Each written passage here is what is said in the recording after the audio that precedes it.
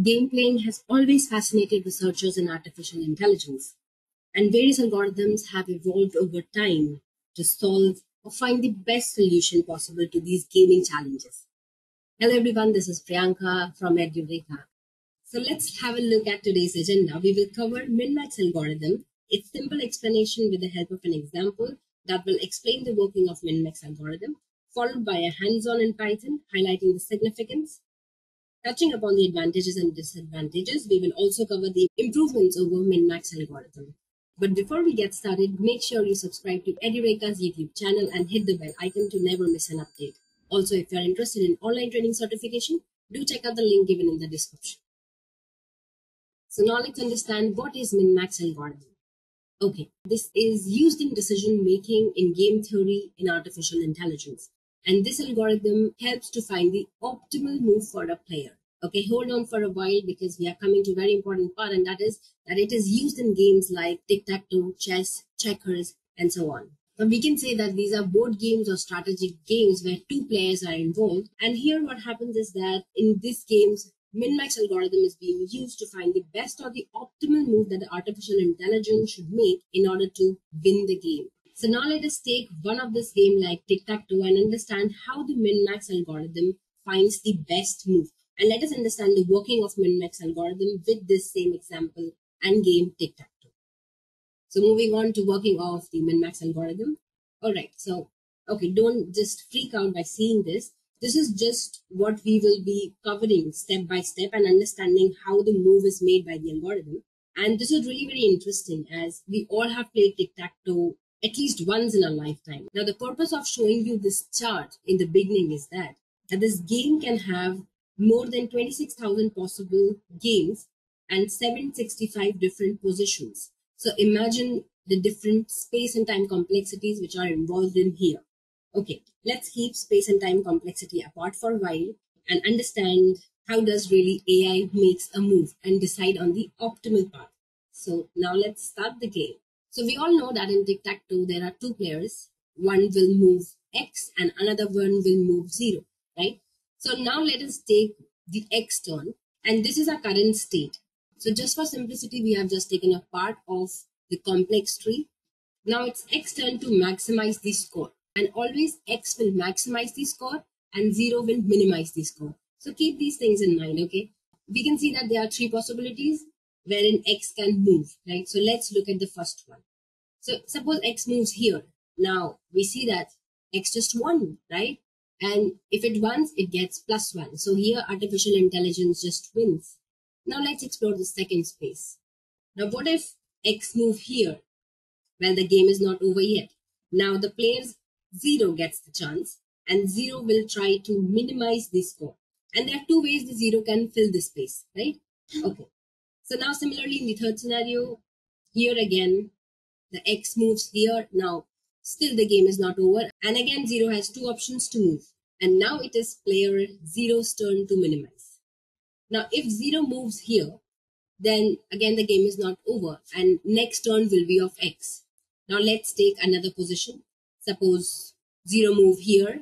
Then again, the game is not over. And again, X will get a chance, right? So now let's see another possibility wherein X0 can move. So here, if 0 moves here, then we see that it won, right? So here, it is -1. The score is -1 because here artificial intelligence loses and human wins. That's why the score is -1. Okay, and 0 always has to minimize the score. So we are taking -1. And the another possibility of the move is this one. And what happens here is that we've got another possibility wherein X will move, right? The game is not yet over. All right, so we've got two things wherein X wins, that is +1, and when 0 loses, that is -1, right? There's another possibility that is of a draw. So let's see that. So now it's X turn for maximizing the score. So now what happens if that is X moves here, then it just wins and the score will be +1. What if X moves here? Then it is a draw and the score will be 0. Another space that the X can move is here, and again there is no winner or loser here, so the score becomes 0. That means it's a draw. Okay, so now let us just sum it up, right, and update the score to get the best optimal solution. Okay, at the leaf node or the terminal node, we have got these scores, and accordingly the above node would be updated. So the maximizing score of x would be +1, and the minimizing score will be of 0, which would be -1. So the above nodes would have these as its score, right? And similarly, if we go on to the higher nodes, these scores would be updated accordingly. And then the root node would examine that it is x turn and the score has to be maximized. So it will take the +1 score, and this would be the best optimal solution for this tic-tac-toe problem. So if a player is making this move that is directly filling the space like shown here, then AI has the best chances to win in the first shot, right?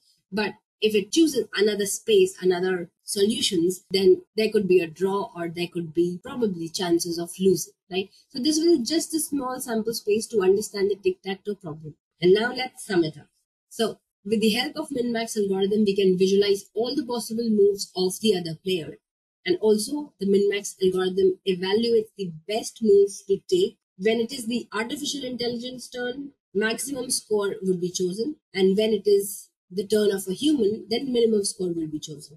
So now let's implement this game tic-tac-toe in Python. And let's have a little fun playing this game with computer itself. So we are here at our Jupyter notebook, and we will import simple random, and we'll create a class. Now actually this code is a little long, as you can see, because we are defining various functions here, and also we are defining a class, the instance or the objects which we will call. So here first of all we will define like a class instance like object, and then we will have the winning combos. We will define all the combinations of our tic-tac-toe, right? And the winners will be X-win, draw, and 0-win. And again, we will also create various functions for the check game over, whether the available moves are there, what are the available combos, the X1, 0-1, whether there's a tie, the winner, and get acquired places, make move, min-max, and so on. Right? So this is quite a long code, and you can get it on GitHub. So what happens is that when we run this, it is asking your move. So we have these moves, 1, 2, 3, 4, 5, 6, 9 moves. Now suppose I give a move called 3 and I entered it. And then it is saying that the computer is playing. Now you can see here this 0. This is what the computer played.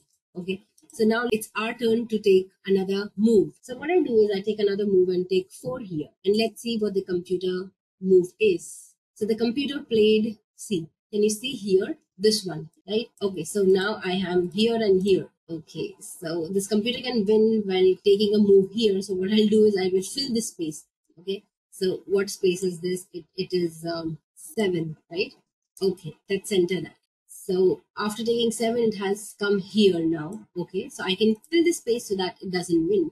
So this space, I know this is 1, 2, 3, 4, 5, right? So I'll fill this fifth space. I entered it. And it says, congratulations, you win. Yay, we won, finally. So this is how we implement this in Python. And we can see our various moves and how computer plays by this super large code. Okay, so don't just freak out. It is simple. It's just an implementation, not to freak you out. But this is easy once you understand the logic behind what's going on in this. So every move, every possible this thing can be explored. So this is a very simple example, and that's why we can understand it better, because we all have played tic-tac, right?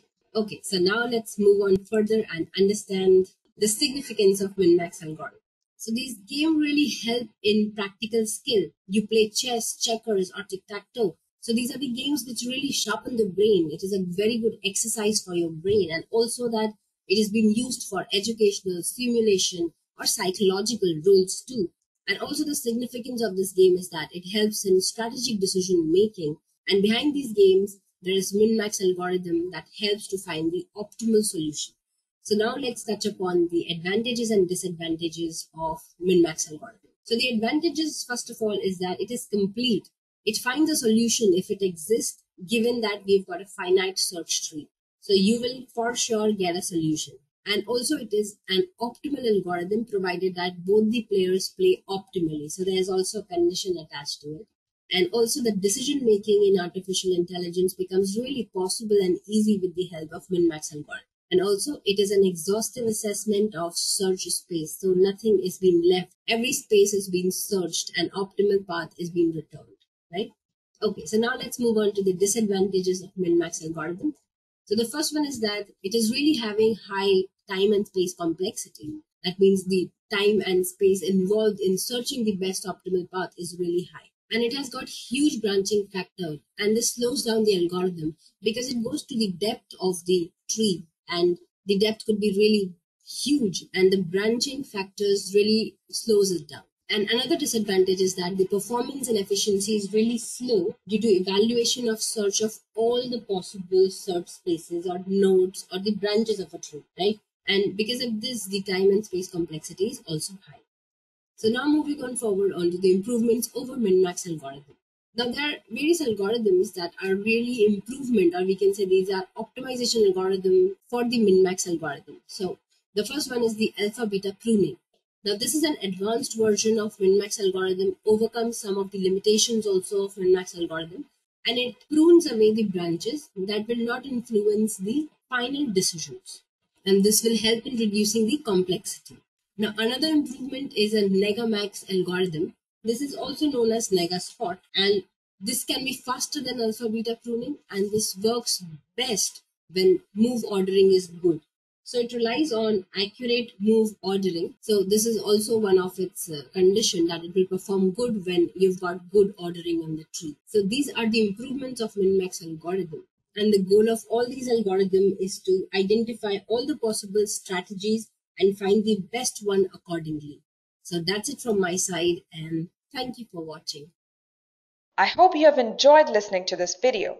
Please be kind enough to like it, and you can comment any of your doubts and queries, and we will reply them at the earliest. Do look out for more videos in our playlist and subscribe to Edureka channel to learn more. Happy learning!